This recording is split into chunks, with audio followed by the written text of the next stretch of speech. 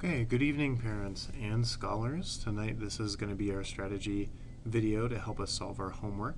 So we learned about the distributive property of multiplication today and how to use it to break down larger array problems into smaller arrays, add them together, and find our answer.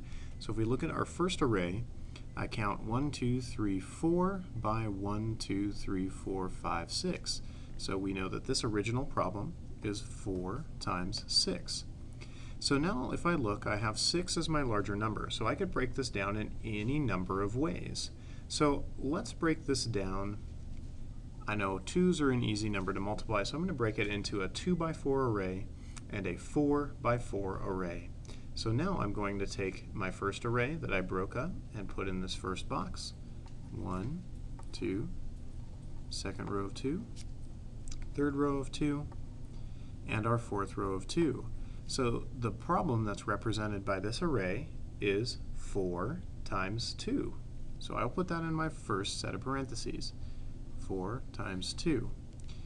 Now the second array I broke it into is 4 by 4. So let me draw that.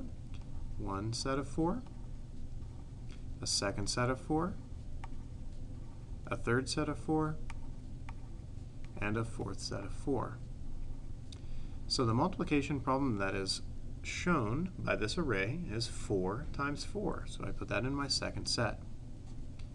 Now it's time for me to solve my problems. So I know that 4 times 2 is 8. And I know that 4 times 4 is 16. So now I need to add my two products to find my answer. So 8 plus 16 is going to be 24. So the answer to this array is going to be 24. So I'm going to write my answer near my upper array and circle it. Let's look at our second array. So on our original problem, we have 3 by 1, 2, 3, 4, 5, 6. So I know the original problem represented by this array is 3 times 6.